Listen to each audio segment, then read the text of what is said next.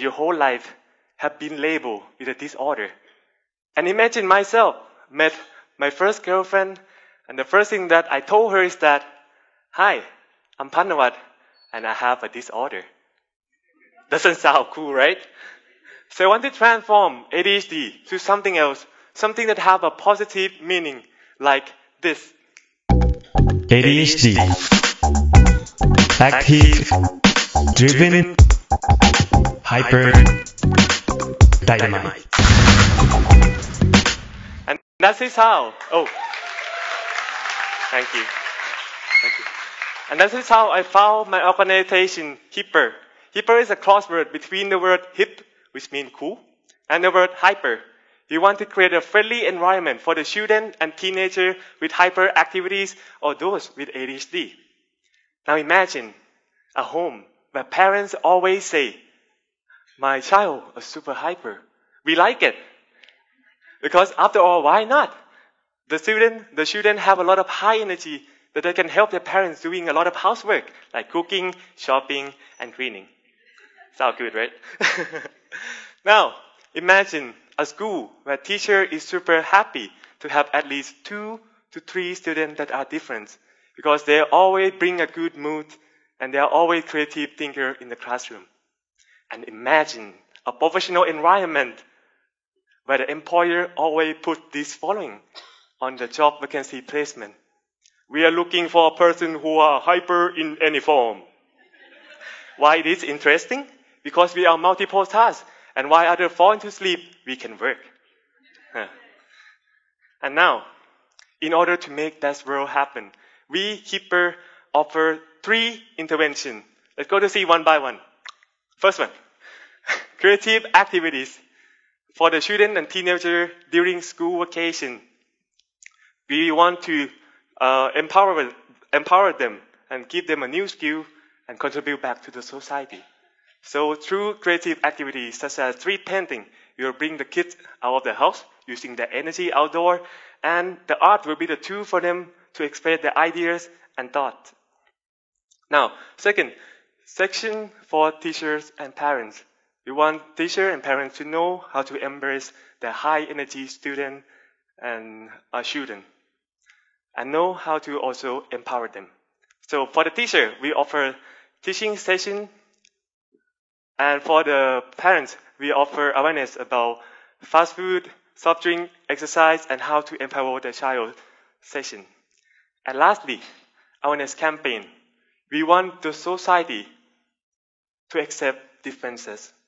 We want the society to celebrate diversity.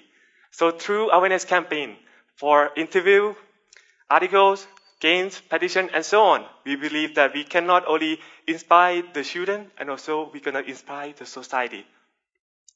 Now, today, I have a story that I want to share with you.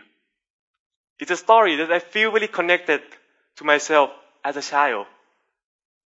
It is one of my favorite stories by the author Paulo Coelho, The Bird and the Cage. And here's how it's gone. Once upon a time, there was a bird who had a perfect voice, a strong wings, and the most beautiful feathers. And one day, the woman saw him flying and singing in the nature, and she fell in love. But she was so afraid that maybe this might be the last time that she ever gonna see him. And she thought, I'm gonna set a trap, and from tomorrow, he will never leave me again. The following day, the bird fell into the trap that had been put in the cage. The woman came to look at the bird with love and care every day. But since the bird was living in the cage, he couldn't fly. He began to stop singing, and he grew ugly. The woman paid no more attention to him except by feeding him and cleaning the cage. And one day, the bird died. The woman felt so sad and spent all her time thinking about him. But it wasn't the moment that he was living in a cage, but it was a moment that she first met him, flying freely, singing so beautifully in the nature. If the woman had allowed him to come and go, she would have loved it and admired him evermore.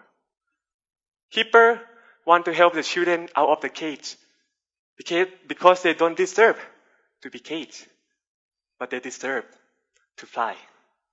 Thank you.